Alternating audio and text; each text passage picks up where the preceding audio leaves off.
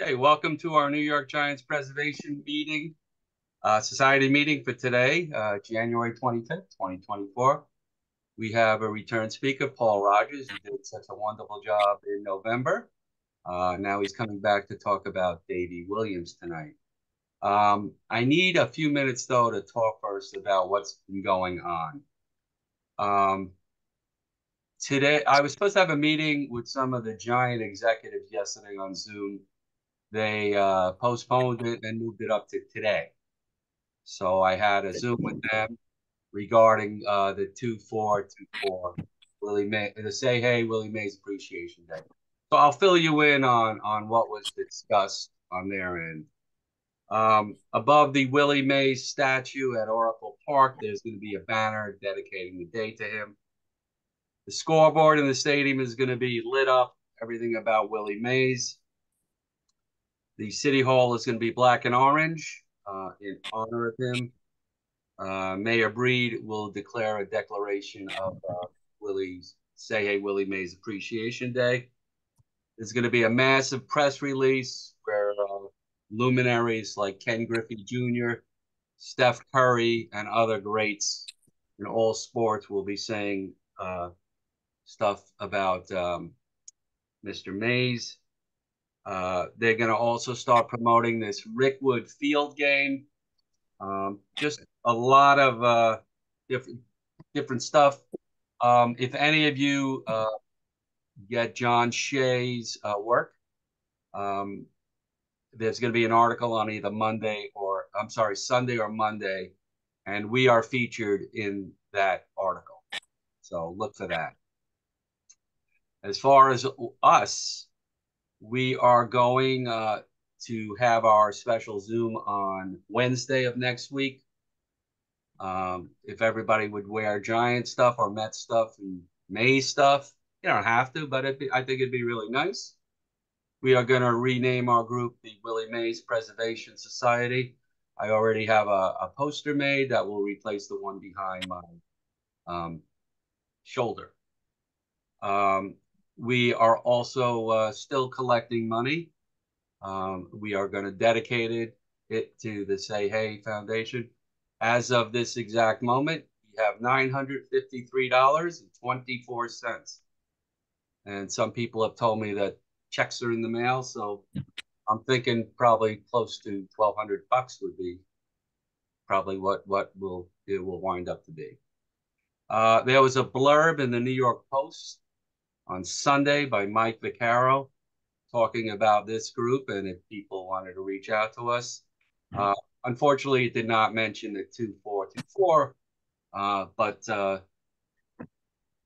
it does say that we're going to be doing this thing in appreciation of Willie Mays, and that if anybody wanted to contact the group, they should look us up. And actually, one person did, and that person was Ed Randall. I don't know if any of you are familiar with him. He did he did a baseball show in New York for years, and he does a serious radio show called Remember When.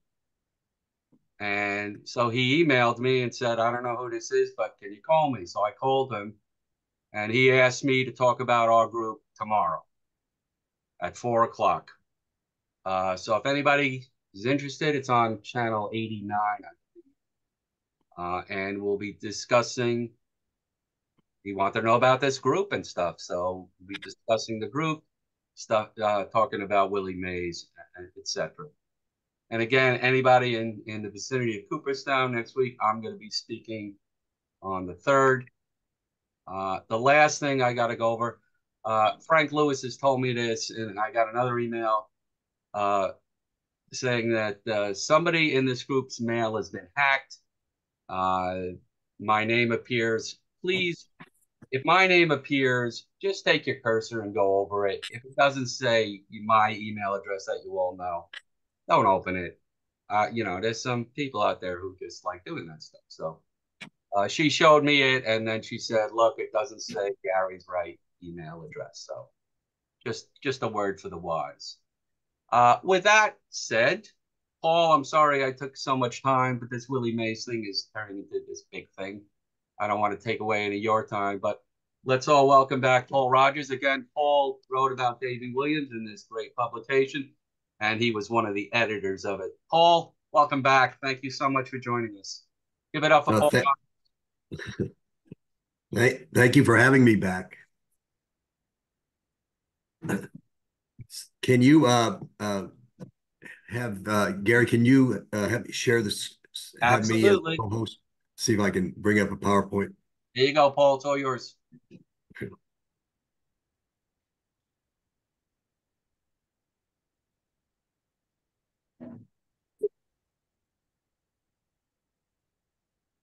Okay, I'm gonna have to get my wife to come help again.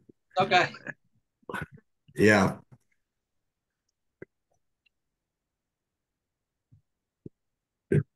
it's not coming up.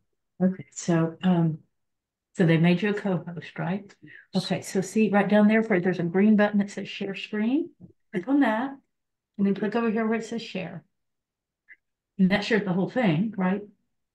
So, Thank you, Mrs. Rogers. but or if I mean the other thing you can do is stop share if you want it just to be the one, the PowerPoint. Well, it's where PowerPoint usually is. What happened? There you go. Is that good? Got it? Okay. I've just got it set where it's sharing anything that's on your screen. Like, so you may want to close your email or something like that.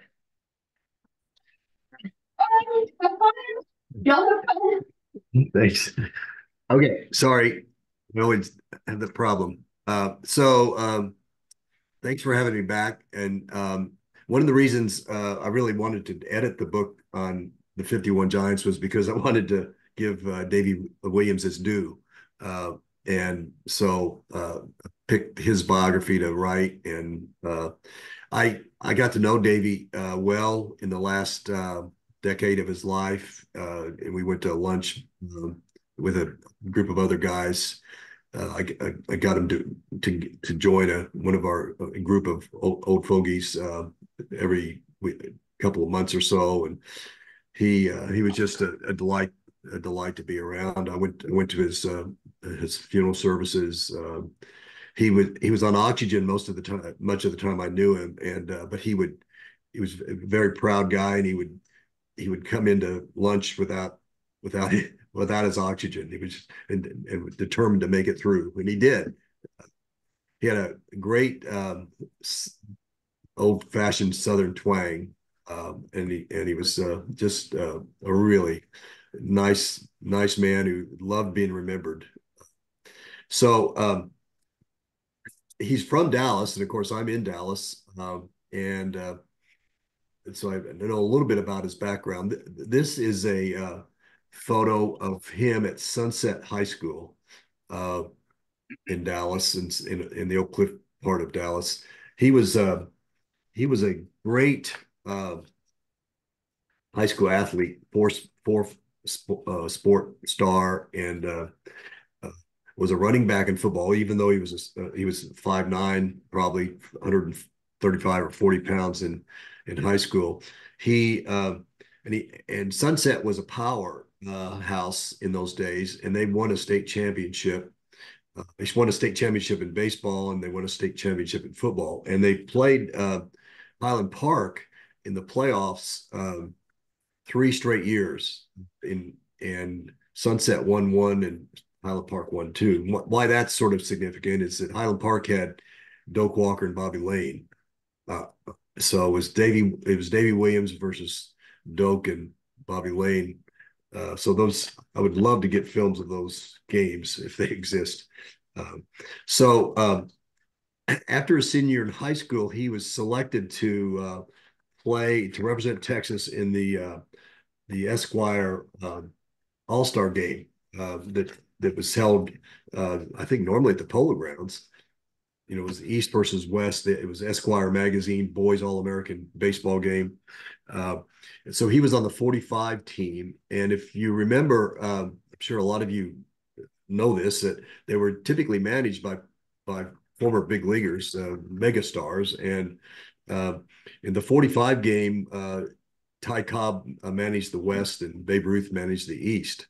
And so Davey was managed by Ty Cobb, and he was the leadoff hitter, and he walked and then slid hard into second on a double play ground ball, and the shortstop on the other side came down on his hand and nearly tore the nail off of one of his fingers. And this was like the first top of the first inning.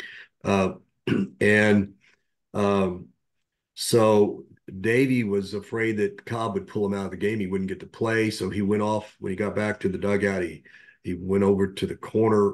This is sort of gross, but he tore the rest of the nail off and taped it, taped his finger, and didn't play 8 innings of the game, and managed to get a hit off Kurt Simmons, who was pitching for the East. And so the next morning, Davey was in the lobby of the New Yorker, and Ty Cobb came over and asked to see his hand. And so Davey peeled off the tape and showed it to him. And I guess that impressed the crusty old Cobb, because a couple of months later, Davey got a letter from Cobb telling him how he had endeared himself to him by not letting anybody see his injury and just playing through it. So a number of teams wanted to sign Davey, and they the next day he had intended to go to the University of Texas on a baseball scholarship, and so he wasn't interested in signing a pro contract. And he went to the Bronx Zoo because he'd always heard about the Bronx Zoo and he wanted to see it. And then when he got back to Dallas, he learned that he was about to be drafted, even though the war was winding down. He was still a prime draft age, just graduated from high school. So he decided to enroll at SMU as a student while he waited to get drafted, and he decided to sign a pro contract. Well, I'm sorry, he decided to sign a pro contract, and then he decided to go ahead and enlist to get his service obligation out of the way. And so he signed with the Atlanta Crackers, and I think it's sort of interesting. He could have signed with any number of major league outfits, but he signed with the Crackers because their scout convinced him that that would be his easiest way to the major leagues. That if he signed with the Cardinals, he could be blocked by Shane East, but if he signed with the Crackers, if he did well, they would sell him to whatever major league team needed a second baseman, and that would be a quicker route to the big leagues. So he signed with the Crackers, and when he got out of the service, which was I guess about 14 months or so, he trained as a paratrooper in Fort Benning, Georgia, but got out because the war was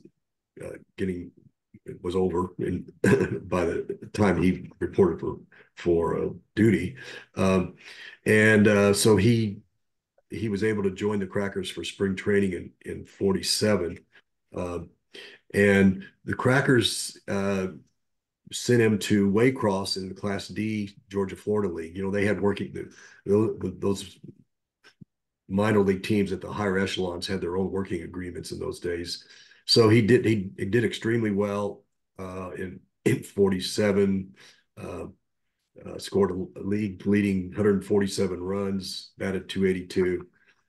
Got married in the offseason to his high school sweetheart, Joy Elizabeth Reed, and then in 47 he was bumped up to Class B in Pensacola, the Pensacola Flyers, and he hit 308 there. Again, led the league in runs scored. That at that point, the Giants bought him from the Crackers for $50,000 and 2 players, with the understanding that he would spend the 1949 season in Atlanta with the Crackers. And so he did. He hit 290 for the Crackers, and for the third year in a row, he was the league's all-star second baseman, and that earned him a late season call-up with the Giants, where he hit 240 in 13 games.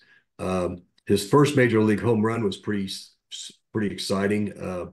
September 19th, 10th inning tie game.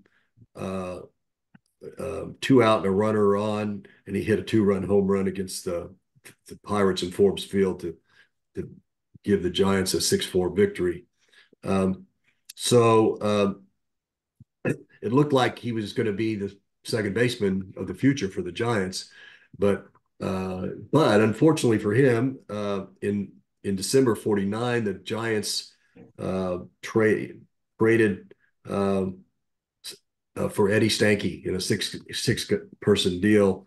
Traded for Eddie Stanky from the Braves. So Stanky's now blocking Davey at second base for with the Giants. So he has a good spring training, but they still send him out to Minneapolis. And he played the 50 season with Minneapolis, and had another really solid year, hitting 280, again leading the league in runs scored. I don't know if some of you, I'm sure, know if Minneapolis. I've been to the site of that old ballpark, but whether it was a short porch, but he had 17 home runs and a 450 slugging average with the Millers, and he also led the so 17 home runs for somebody that's 5'9", and slight was showing a lot of muscle.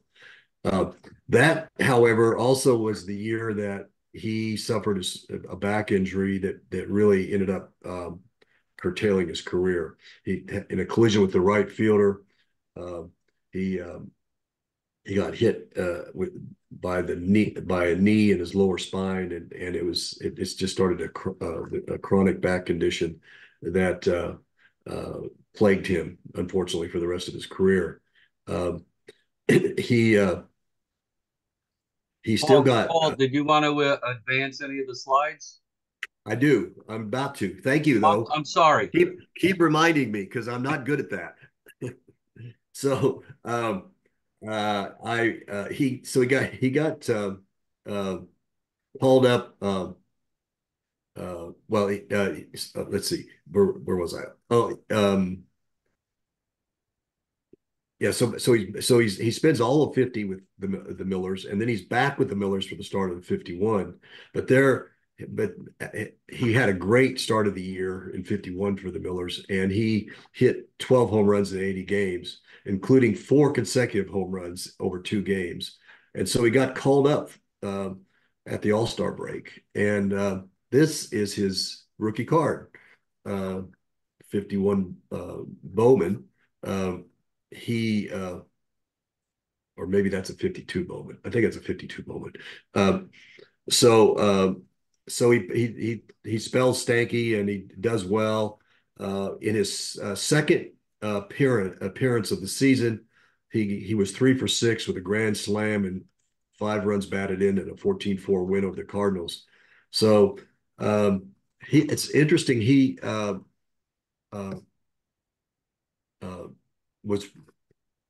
thought that DeRocher, when the Giants were, I don't know, 10, 12 games out when he got called up, he thought DeRocher was sort of disinterested in the team at that point. It was before their hot streak. He of course they caught fire. When they caught fire, DeRocher played Stanky and not Davey, and he was mostly pinch hitting occasionally and pinch running. He had a pretty volatile relationship with DeRocher, as did most, I guess, players. And he told me the story, or I saw the story, that DeRocher got all over him one time, and I think it was his rookie year, because he didn't complete a double play. He got 1 out instead of 2. And DeRocher was chewing him out in the dugout, and Davey finally retreated to the clubhouse, and DeRocher followed him and finally and kept at him, and finally he picked up an ice chest and threw it at DeRocher, and that finally got Leo to shut up. On the other hand, there were aspects of DeRocher's management style that he liked, but it wasn't always a smooth relationship. he really in the playoff series, he pinch ran in one game. He could have, in the last game, in the third game, in the Bobby Thompson game, he was on the bench, and it would have made a lot of sense for him to pinch run for Don Mueller when Mueller broke his ankle at third. Uh, but DeRocher put in Hartung, as all of you know. Hartung had only pinch run once. Davey had pinch run 10 times in the half season he was there, but Hartung was more experienced, and that's probably why Leo went with him. So he also didn't play much in the World Series. He had a pinch hit at bat and pinch ran. So 50. So what happened after that though is that the in the offseason, the Giants traded Stanky to the Cardinals. And so that paved the way for Davey to be the starting second baseman for the Giants, and that's exactly what he did. He took over that role. Here's a picture of the 51 Giants infield. I guess, yeah, this is 51 because of the patch, but I'm not sure why Davey's there and not Stanky, but anyway, it's a photo I found. I don't see any pictures. They're there, Frank. Pardon me? They're there. All I got is these little icons. You got to do something. I got to mute you, okay? Because he's Paul's talking, okay? Maybe you can click on the icon. You're seeing him, Gary? Looks great. Nice picture. I have not seen this one. Okay. This is actually, I think this is a great shot of Davey from 51. So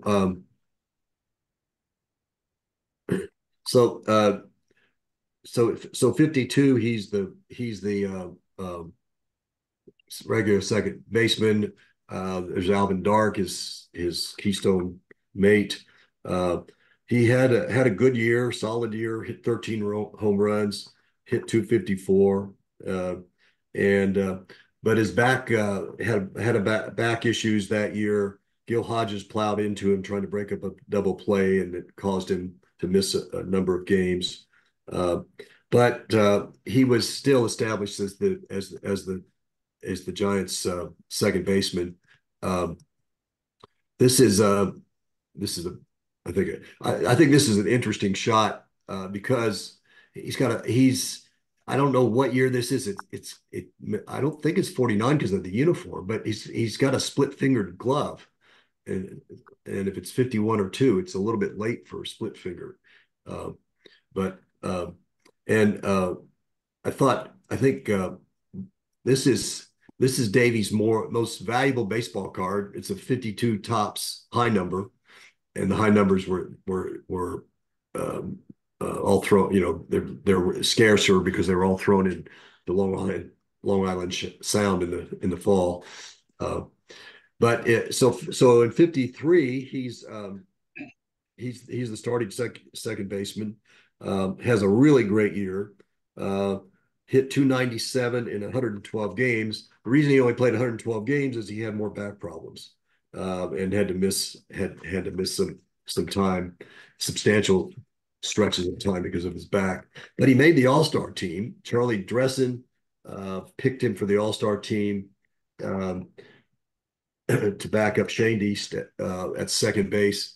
It was somewhat controversial because he'd been fourth in the fan voting behind Dittmer of the Braves and Connie Ryan of the Phillies, but Dressen liked him and said he was a damn good ball player. So he turned out he was the only Giant to play in the 53 All-Star game, and here's his 53 Bowman card. And he drew a walk in the bottom of the seventh against Mike Garcia, and then so he replaced Shady in the top of the seventh and played the rest of the game and caught Berra's top pop up for the final out of the game. So so this 53 card, Bowman card, is sort of interesting in that it's the number one card in the set. And so it's somewhat valuable because uh, number one cards, kids in those days, we put rubber bands around the cards. And so the top card, and if we collated them by number, would be on top and would have rubber band uh, marks all over it. Uh, so a good condition 53 Bowman card of Davey is pretty valuable. Um, and here's the 53 Topps card of Davey. Uh, so here's the 54 Bowman card. Um, so 54, of course, the Giants had a great year. And Davey was the second baseman. He started 142 games for the Giants at second base. And he only hit 222, but he fielded very, very well and led the league in fielding percentage, committing 14 errors, only 14 errors, 982 fielding percentage. He didn't hit well in the World Series either. Let's see, I think here's the Giants starting 54 starting lineup. And you can see Davies the second to the left, from the left by Whitey Lockman there, and by I guess that's Hank Thompson. And so in the World Series, he was hitless in 12 at bats. He did have a great suicide squeeze in the top of game three, in the top of the third in game three, to give them a 4-0 lead in a game that they won 6-2. So that game, he hit a long home run that was a long ball that was fouled by about a foot. It would have been a home run, and had it been fair. And he was running hard, so he's almost a second by the time the ball is called foul. And so when he goes by the mound, Mike Garcia, the pitcher, said, "I must have made that a bit too good." And Davey, who had a great wit, said, "You must have if I hit it that well." So and I pulled some sort of action shots just to show him in action around. This is sliding home against the Dodgers in 54. This is an interesting card. Was a New York Journal American card set that went out in 54. Had all the New York teams. It was just New York teams. So all the Dodgers, the Yankees, and the Giants. So there's a Mays, one of these. There's a Mantle, one of these. They're sort of fun to collect, actually, and relatively inexpensive. This is Davey sliding home in 54 against the Pirates. This is a good action shot from the 54 World Series. That's Dave Philly of the Indians trying to break up a double play, and you can see just sent Davey sort of toppling. Here's another shot from the 54 World Series, and that's Vic Wirtz sliding into second, and Davey jumping over him. And and this is also from the 54 series, and that I think that's Vic Wirtz trying to get back to the bag. Davey covering. So 55 comes around, and you all are well aware of the rivalry between the Dodgers and the Giants. So it erupted early in the 55 season, and Davey was sort of the unwitting victim of it. This is sort of an issue that's been somewhat controversial, and I talked to Davey about his take on it. But Sal Magley was pitching for the Giants, and started the game by I think hitting Sandy Amoros in the first inning, and then and then threw a pitch behind Jackie Robinson, and then Jackie ended up striking out. So next time up, Jackie did what Jackie does, and he bunted down the first baseline because he was going to clobber Magley when he went over to cover to field the ball. Magley never moved off of the mound, and so Lockman came in and fielded the bunt and threw to Davey covering, and Davey was standing still, and Robinson just plowed into him and sent him flying. And so there's some versions of that story that say that Davey was wheeled off in a stretcher, and it's not true. He stayed in the game, and I think it maybe was replaced by a pinch hitter late in the game. So Okay.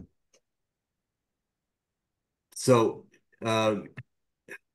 did Jackie Robinson cause the end of Davey's career? Well, he didn't help it any. But Davey had the chronic back injury, and this exacerbated it. And so he played some after that incident. He had a 4-for-4 game against the Cardinals, and here's another shot of Davey fielding. Shot. And but he was he was just in a lot of pain. And so they sent him to the Mayo Clinic. The Giants sent him to the Mayo Clinic, and he had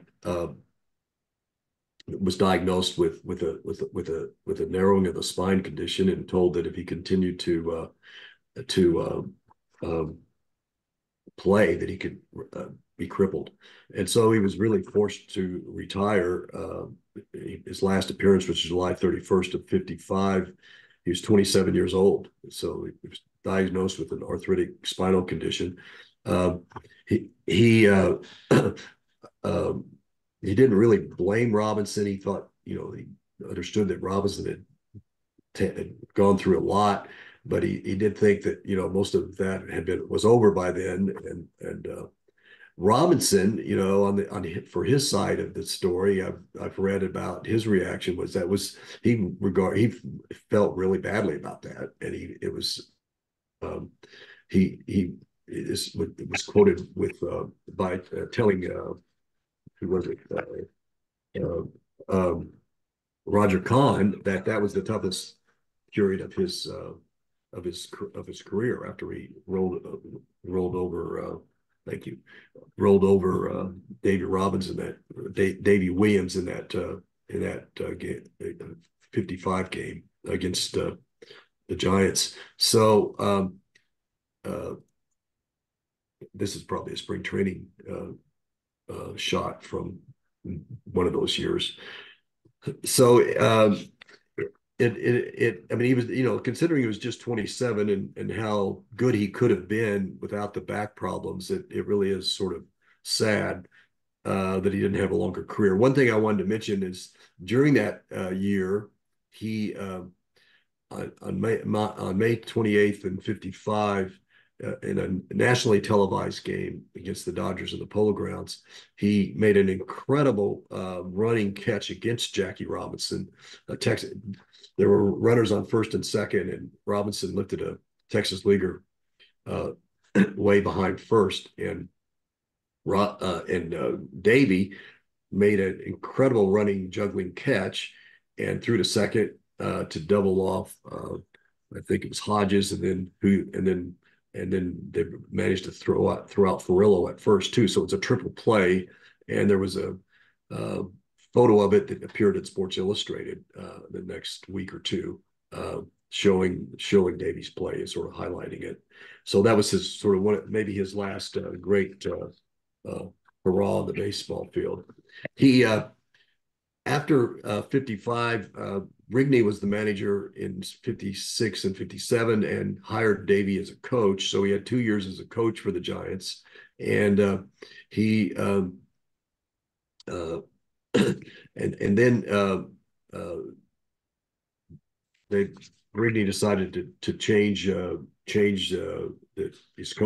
coaching staff and hire all new coaches because they had finished in sixth place 2 straight years.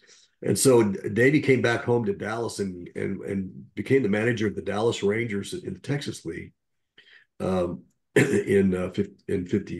59. This was also when the Giants obviously moved to San Francisco, where Rigney changed coaches, all of his coaches. So Davey put himself on the active roster for the Dallas Rangers and hit 303 and 39 plate appearances. He was just 30 years old. But something happened. I never have found out exactly what happened with Davey and the owner and the general manager of Dallas, and he got replaced about halfway through the season, and that was the end of his formal attachment to baseball. This is a great George Brace photo from the Polo Ground from Wrigley Field. You see, I just messed that up. Sorry.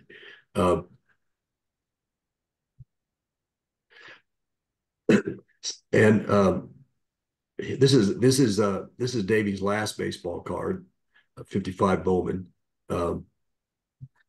and here's a action shot from 55 against the Phillies before he had to retire. So after baseball, Davey had sort of a tough go. I think he had trouble transitioning.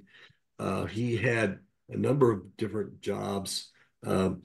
He worked as a criminal investigator for Dallas County, and at one point was a process server. He also worked for a heavy equipment company as an expediter, and had stints with companies like Bell Helicopter and McDonnell Douglas. He unfortunately he lost his wife Joy to a brain aneurysm in 1984. I guess they'd been married about 36 years. He never remarried, but he had a longtime friend who I knew pretty well named Sue Cates. They were partners. She had lost her husband about a year before Davey's wife died, and they were a couple for the rest of their lives, although they never married. Davey also lost like 2 of his 4 children, died before he did. His son had serious drug problems and was just never able to kick the addiction problem. So, but you know, he was always cheerful and always happy and just a pleasure to be around. The one thing he didn't like, which I think I always thought was a little bit funny, was he didn't like being the answer to a trivia question. You know, and the trivia question that he's an answer. What does anybody know what the trivia question he's an answer to? The common trivia question he's an answer to? He was the cutoff. Yeah, Who, I mean, who was the relay person in Willie Mays home run? Willie Mays catch. that's Yeah. right. Who caught the throw? Right, and Davey Williams. So he, for some reason, he didn't like being the answer to a trivia question, but he was he was a great guy. He lived to be 81, and I wish he'd lived longer because really enjoyed being his friend. And he could, you know, it's one of those, but what might have been careers, he could have really been exceptional. He was clearly an exceptional athlete, and a fine baseball player, but for his back injury. So that's I'm happy to take questions. Paul, you want to give me back the screen? Yeah. How do I do that? Stop You share. hit stop share. That's it. Yeah. Paul, exceptional, just like you won on Larry Jansen. So much appreciated. Again, it's great insight on somebody from the Giants who didn't get much ink per se from like a book, a biography or anything like that. So this was exceptional. My one question to you, Paul, is you called yourself an old codger, which you're not, but uh, anybody in your years of following baseball who you consider very much similar to Davey Williams? Uh, you mean in terms of good, but could have been great? Yes, and maybe a second baseman who you think reminds you of him. Second, oh,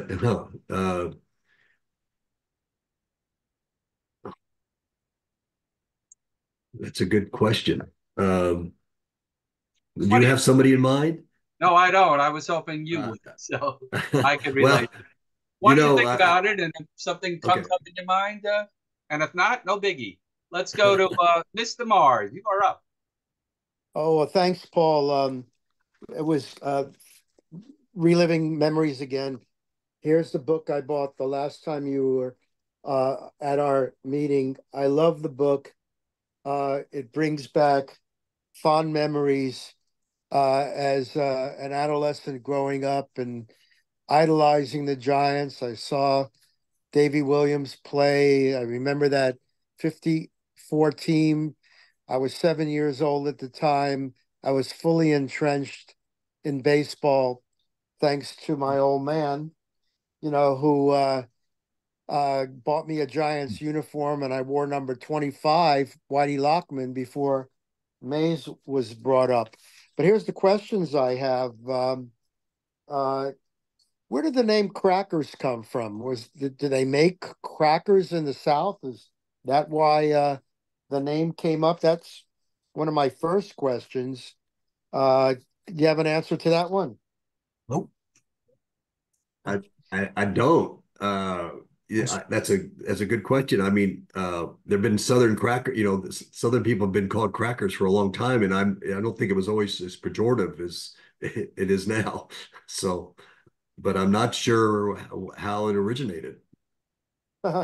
Well, I really love the book, and here's my question sheet here.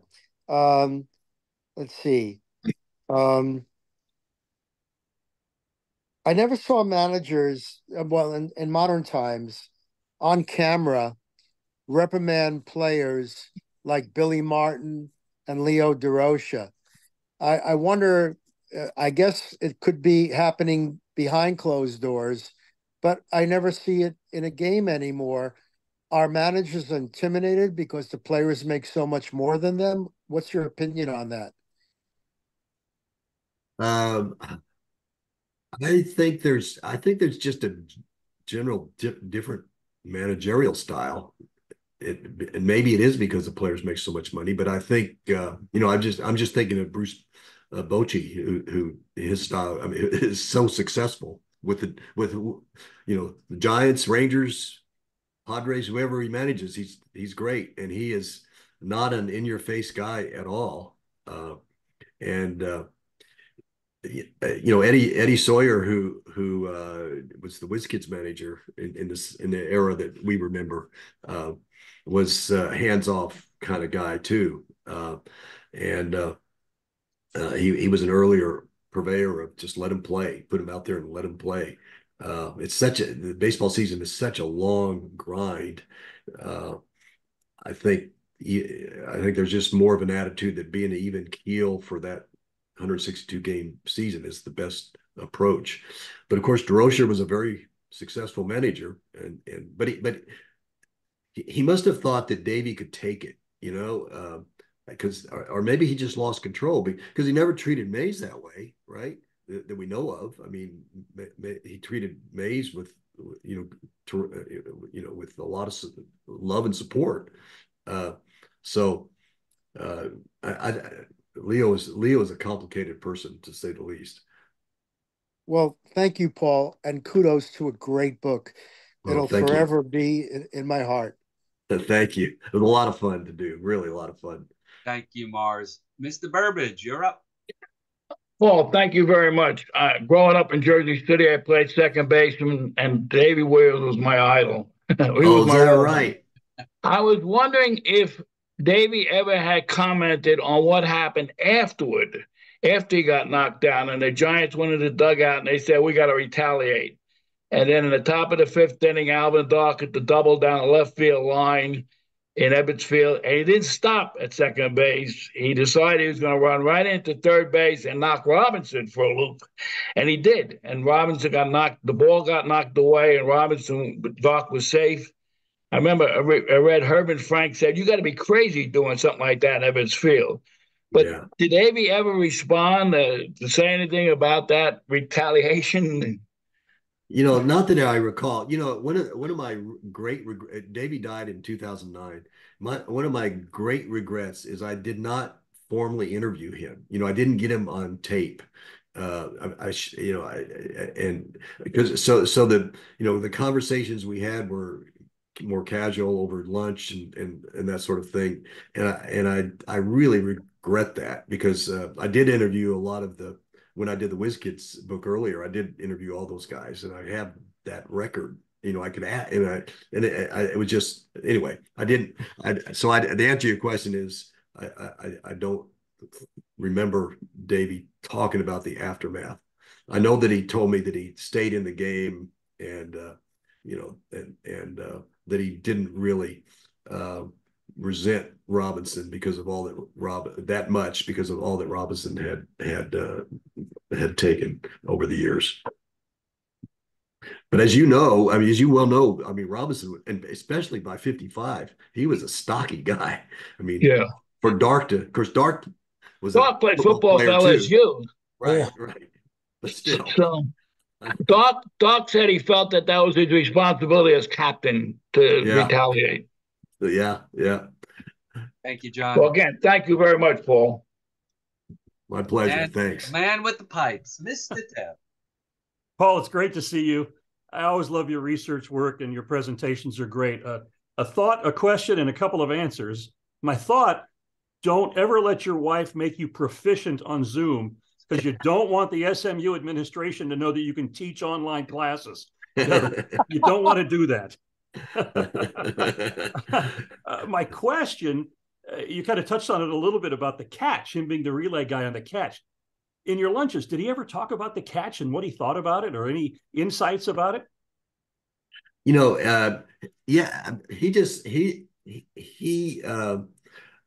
His take was just sort of, he was where he was supposed to be, and they were worried about who was on second base. Was it Dobie on second, and they were worried about him scoring on the and so that was his his mindset was just that of a ball player in the middle of a game doing what he was supposed to do.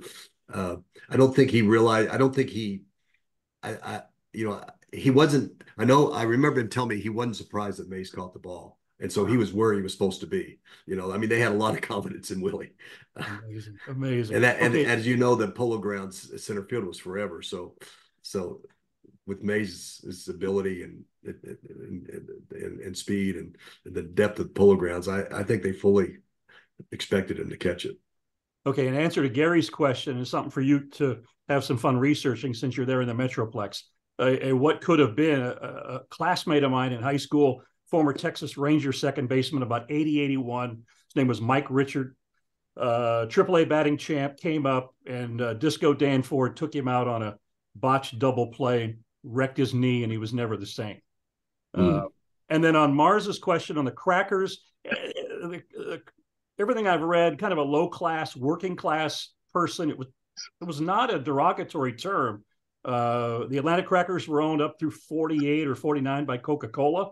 And a tremendously run operation. But no, it was not really regarded as a negative term as it is now.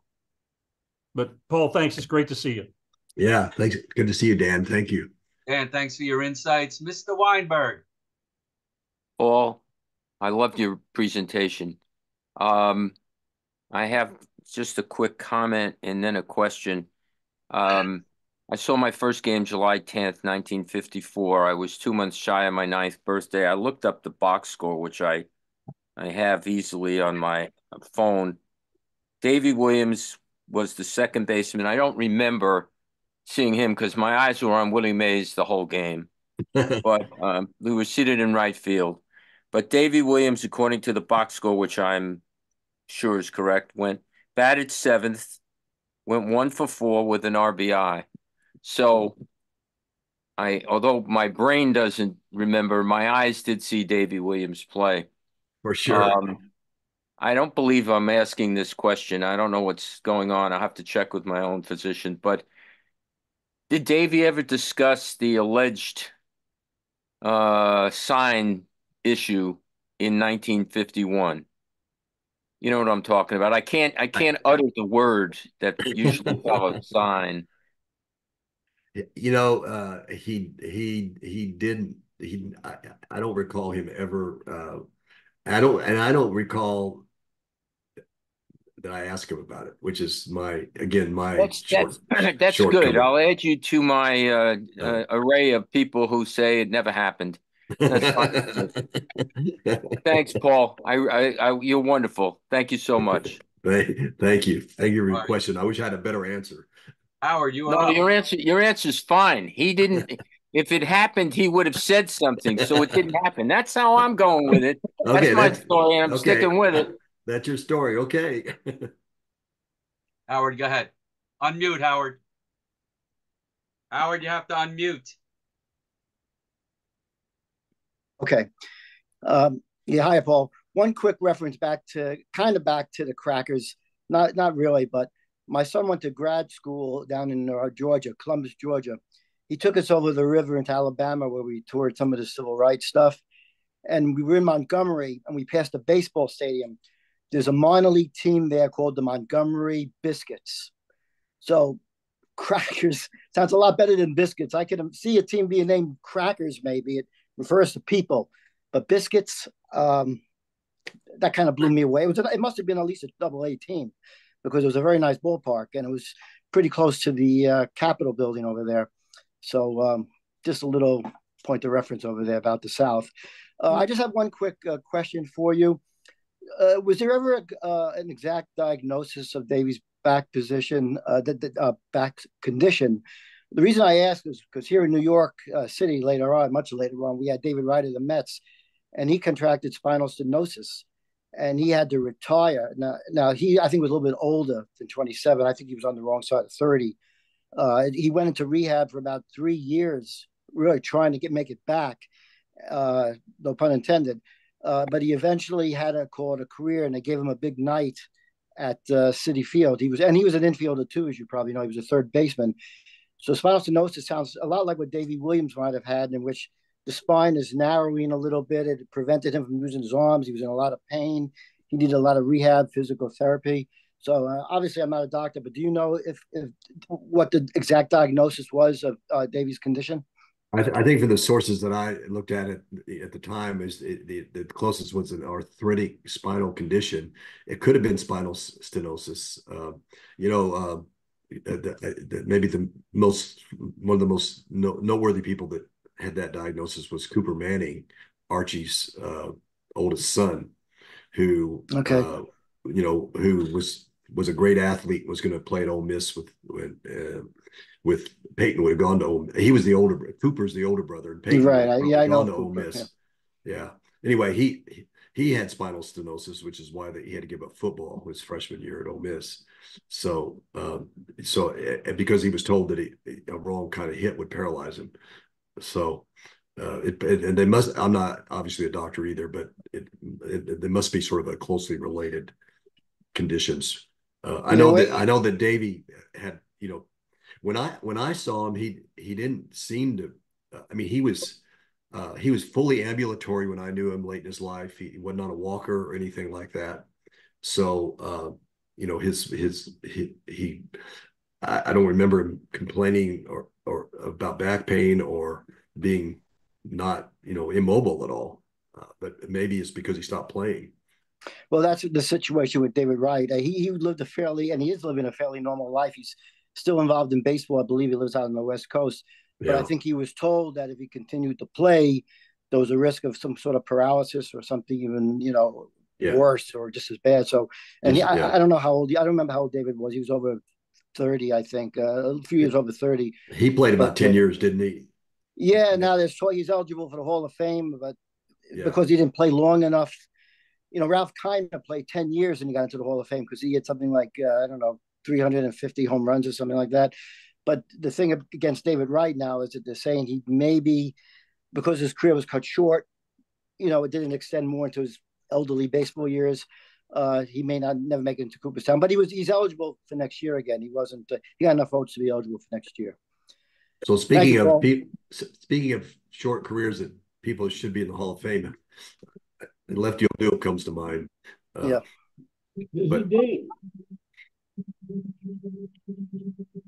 Did anybody else have a question before I ask one more question? Thank you, Paul. Paul, I got to ask you this. Again, you're very involved in Sabre. Tremendous. The Willie Mays book, Sabre, tremendous. Any thought, since it's the 70th anniversary, and the last time the Giants won the World Series in New York, of a compilation of the 1954 Giants? I know this is a giant group, but I mean, the last time they ever won in New York was 54. I think it would be a bestseller, at least with our group. That's a great question, and here's the way Sabre works. I'm sure a number of people out there are probably Sabre members. They're very receptive to ideas, and to people that want to. I mean, in my case, it was my idea to do the 51 Giants, and so. I was willing to do the work but there were, I don't know, 40 or 50 people worked on that book because they put out a call to the membership. But I mean, a 54 Giant book makes a lot of sense. And they would reuse a lot of the same biographies that are in the 51 book, right? There's no reason to rewrite those biographies. So they would be used, and then there'd be some of the other parts, the game series and all the big games and all that would be done new, and then new players. Sometimes the Sabre Bio Project has a lot of bios online of players that are not in a book, and so those, to the extent that those bios already exist, they could be put in a book. So it would be pretty easy to, relatively speaking, to put together a Sabre publication on the 54 Giants. I mean, it would just be somebody wanting, be willing to sort of carry the load and oversee it, edit it, be the producer, sort of. I know Jim Mully would love to see some Johnny Antonelli in there. So yeah, exactly, right. John Burbridge, you should be the man. Yeah. Paul, let me ask you, was your book the first book that they published? No, they've done a number before that. Okay. Because I participated in some earlier ones. I mean, they've I'm trying to remember the order of things. I mean, they did one. I was involved in one on the let's see, 35 Tigers. Okay. So all over the place. Let's see, they did one on the 50. I think they did one on the 54 Indians, actually. Because I wrote the Bob Feller biography for that. Okay. There've been a couple of Dodger. There's at least one on one of the Dodgers teams. I can't remember which one. But then I remember I did Tommy Brown, so it must have been 47 or 48. No, it would have been 47 Dodgers with Tommy Brown as the 16-year-old. I must tell you, in a complimentary manner, we've gotten tremendous mileage with guest speakers on this book. Yeah, you have.